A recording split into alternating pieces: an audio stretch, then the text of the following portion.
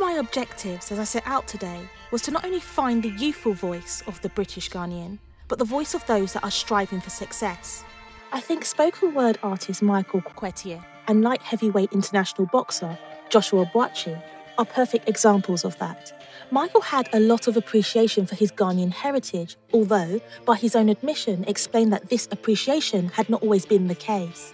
Michael further commented on some Ghanaian parents using being sent home to Ghana as a deterrent, a kind of parenting method, which in such cases can contribute to the young British-born Ghanaian developing a negative perception of their heritage. Joshua, who can speak his native tongue, again also showed that he was connected to his Ghanaian heritage. And in his own words, "That's where I'm from and I'll never forget that." However, he did not have an immediate desire to return permanently to Ghana, having left age 9. This is understandable, especially as his focus is on his boxing career and in particular, Rio 2016.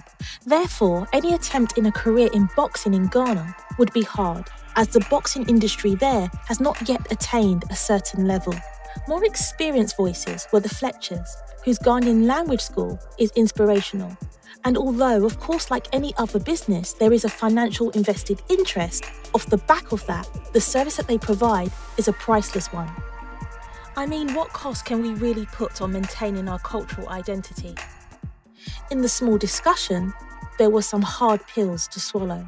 To be brutally honest, it was a bit difficult, especially in primary school where I was the only African in my year.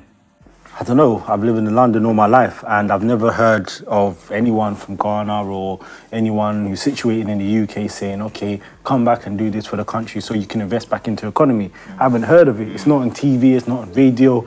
I haven't heard any, it's not even on social media, so. They come here and then they say all these things, but they don't have that passion to drive. Be visible, know how we can contact you, and when we call you, don't just ignore the phone.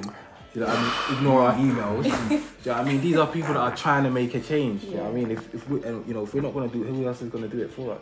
As I watched through the lens of my camera, I really identified with their shared, not so great experiences of how it felt being of Ghanaian heritage and growing up in Britain in the 80s and 90s.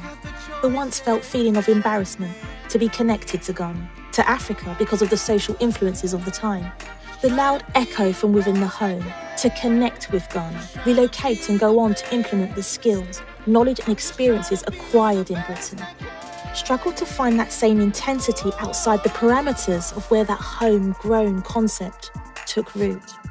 I smile, however, as I witness change, as all these young adults are dying to come back, you know what I mean? We must take note that they are frustrated with the lack of information that will enable them to take up opportunities in Ghana. What was interesting was for the first time since my interview with Mr. Bono, I started to feel an Nkrumah energy. Not to its full potential, but it was there in the room. That sense of pride, determination, belief, that want or even need to find, to take, to own, to take complete ownership and contribute to the Ghanaian identity.